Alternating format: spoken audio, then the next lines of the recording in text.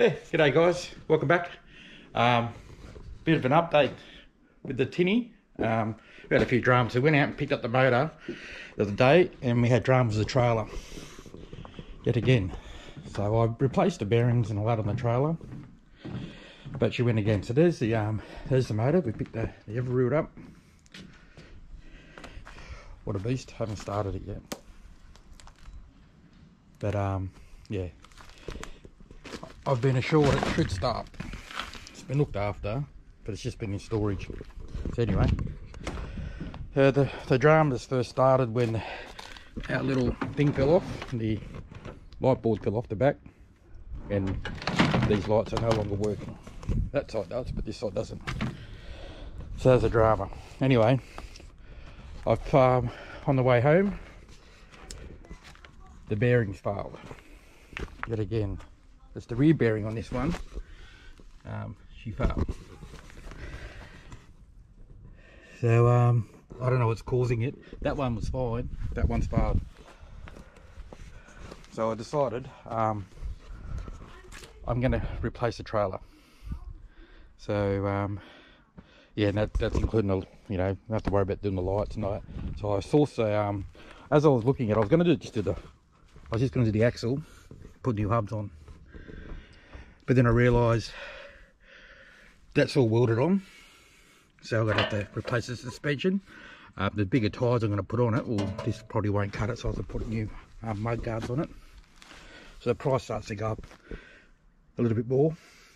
So, and as I was sourcing all this stuff, I realised it's going to be pushing $1,000. So I'm not doing it that way. So I looked on the Facebook marketplace and found a Tinny with a good trailer on it, 6 horsepower motor on the back, and they wanted $1,500 for it. So I went, oh okay, that's not too bad. I could use that Tinny and put it on top of the camper. When I take camping with the camper, I can take a Tinny with me as well. So there you go, it's a win-win. And then I'll have a new trailer for old the Bob Marley there. That's right, we're naming it Bob Marley, but anyway, we'll do that on the reveal day. So yeah, so tomorrow I've got to pick that up, so hopefully that'll go well. A little bit disappointed with that trailer, but anyway, it is a break. So it's been sitting around for 25 years or something, that trailer. So anywho, so that's the update. So I went and got my boat license the other day, passed that, so I'm legally can go over 10 knots now. So we'll be able to get it and do some fishing. So I'll give you an update when I get the trailer tomorrow. Oh yes, so we're going to put that back onto the trailer and get it out of the way. So I've got the thing out already. I'll put that back onto the trailer just to give us more room. Okay, but I'm just, yeah, I don't know what's going on there. I don't know if there's something wrong with that axle or what, but yeah, luckily we stopped, because I stopped after we picked up the thing. I stopped to make sure that we're about 10 minutes out or 5 minutes out of the from the farm after picking the motor up. I thought, oh, I better stop and just double check to see the motor's not swinging around all over the place and everything's sitting where it should be sitting. And I noticed a bloody bearing, so not happy about that. So anyway, so we'll hopefully have a new trailer and another little Tinny to play with. I can go out and have a bit of a fish while I'm doing this boat up. Okay, all right. I'll update you tomorrow, I suppose. Cool.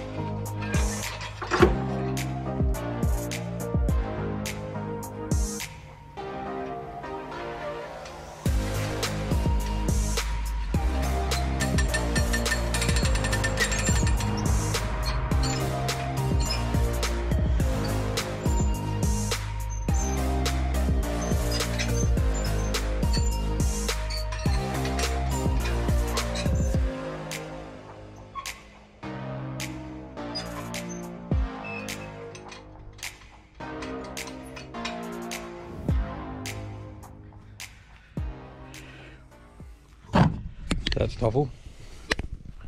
The winch is gone. Did click over a couple of times.